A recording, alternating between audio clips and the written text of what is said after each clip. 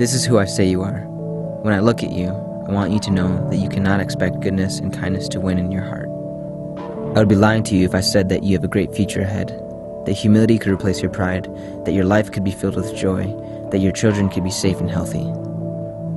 Before anything, you must know you do not deserve these things. And I'm convinced of this because I know you.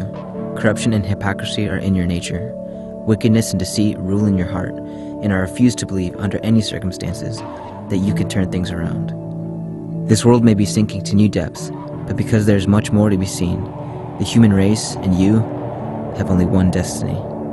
Whether you like it or not, this is who I say you are.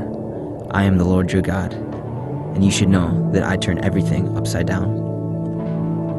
I am the Lord your God. This is who I say you are. Whether you like it or not, the human race and you have only one destiny because there's much more to be seen. This world may be sinking to new depths, but you can turn things around. I refuse to believe under any circumstances that wickedness and deceit rule in your heart, and corruption and hypocrisy are in your nature. And I am convinced of this because I know you. You do not deserve these things.